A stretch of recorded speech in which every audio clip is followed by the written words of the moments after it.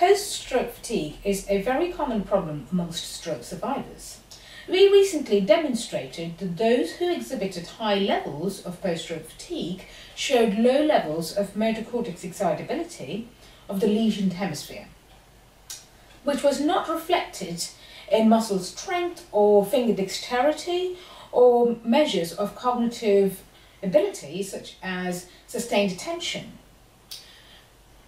Now, behavioural measures such as movement times and reaction times have been known to be associated with motor cortex excitability. Now, we wondered if the difference in motor cortex excitability between high and low fatigue manifested in a behavioural measure such as movement times and reaction times. Now, we hypothesised that movement times, which were more dependent on motor cortex excitability, may be different between those with high and low fatigue, whereas reaction times, which are a reflection of movement preparation, may not be different between the high and low fatigue stroke survivors. 41 chronic stroke survivors with first-time stroke participated in the study. 21 suffered from high levels of fatigue and 20 had low levels of fatigue. Now, fatigue was defined using fatigue severity scale, and a score of 5 and above was considered as high and 3 and below was considered as low. Stroke survivors with poor motor and cognitive function were excluded from the study, and motor function was quantified using the measures 9-hole peg test, grip strength, action research arm test, and cognitive ability was quantified using symbol digits modalities test. Grip strength was measured using a handheld dynamometer, and patients were instructed to squeeze as hard as they could.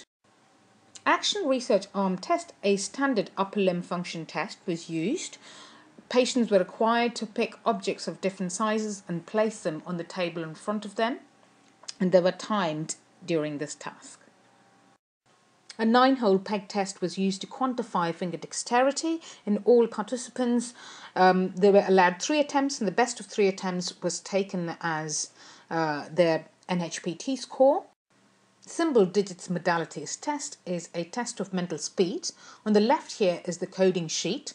Participants were required to match the appropriate symbols with the numbers and fill in as many boxes as they could in 120 seconds. On the right is the copy sheet, where they were required to simply copy the symbols in the boxes below in 90 seconds. Here is a demonstration of the simple reaction time and movement time tasks. Participants pressed down on the home button and waited for the presentation of a light cue. They were instructed to release the home button as soon as the light flashed and go across and press the target button as quickly as possible and return to their home button. 25 such trials were performed.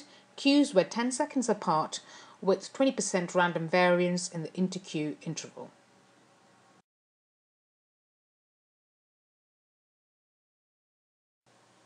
Here is a demonstration of the choice reaction time task. Participant placed their right and left index fingers on buttons right and left respectively. The task was to respond to the LED flash with the appropriate button press. 50 such trials were performed, 25 for each hand. The order of presentation was randomized, intercue interval, and the intercue interval was similar to the simple reaction time task of 10 seconds with a 20% random variance. A 3-way analysis of variance statistical test was performed with 3 factors. The first factor being hand, either affected or unaffected. The second factor was task, simple reaction time, choice reaction time, or movement time. The third factor was fatigue, high or low fatigue. There was a significant 3-way interaction between hand, task, and fatigue levels. Post hoc tests revealed that there was a significant difference between those with high and low fatigue in the movement time task, but only in the affected hand. The slowing of movement times in the affected hand and not the unaffected hand suggests that the lesion might be directly responsible for the development of post-stroke fatigue. Now, the second important conclusion that we can draw from the study is that post-stroke fatigue is a corticomotor problem and not cognitive problem. A difference in movement times but not reaction times suggests that post-stroke fatigue may not be a problem of movement preparation but a problem of movement execution. And therefore, post-stroke fatigue may not be a cognitive problem as has been commonly thought of before.